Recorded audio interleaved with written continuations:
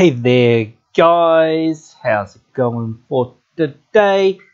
A new type of video today. I'm doing EDH tips. Alright, so today we are doing some EDH tips.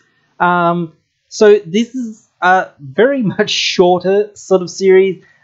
Just gonna go through like putting out a bunch of these like various like maybe under a minute or two videos, and just like have one or two little tips to sort of discuss fairly quickly for the most part in these little videos. So hopefully it's helpful.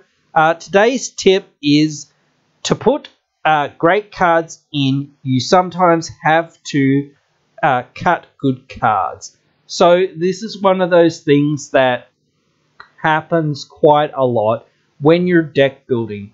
You go, well, this card is a good card, but unfortunately it's not quite good enough. And it gets beaten out by these other cards, especially when new cards come out and you've had a card in there for quite a while. It's like very hard to be like letting go in a way of like a card and be like, well, it's a decent card and it's a good card and it can do some stuff, but unfortunately I've probably got to cut it because this other card just does more of what I kind of want.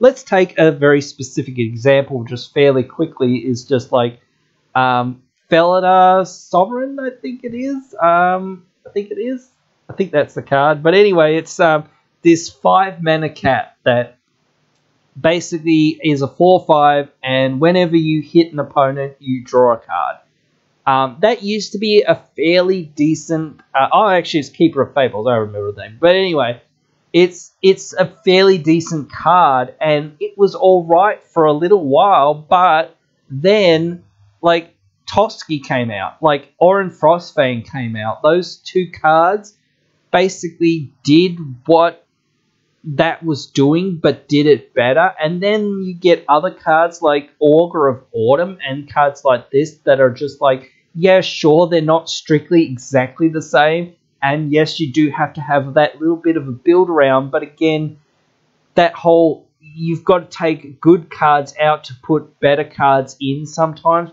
is just one of those things. It's like, yes, Orin Frostfang is way better because it's like, well, now I have Death Touch on my stuff, so now my stuff is more difficult to block, especially if I have Trample and things like that. So it just edges that card out, and then Toski comes out, and then it's like, well, this is the same thing but on a cheaper body. And then you get some other cards that are in other colors like Edric and other cards like that, and some more specific cards. But again, those cards edge those other cards out, or you get cards that are like when a creature enters the battlefield, or when you cast a creature, you draw a card. So those cards edge cards like this out. So to, again, just reiterate the point again, you've got to cut good cards to put better cards in.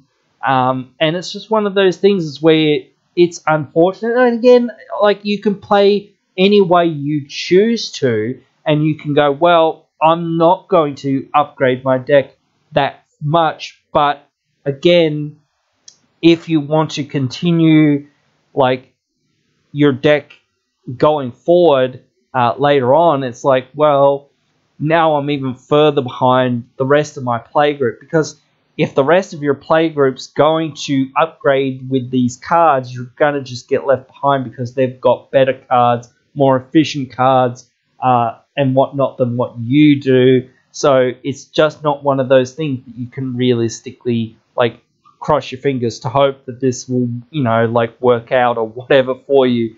So you've got to make good deck decisions as well sometimes. Or you can just say, hey, to your power level or to your play group or whatever, hey, by the way, you know, I haven't upgraded this deck in like a while and I just don't want to.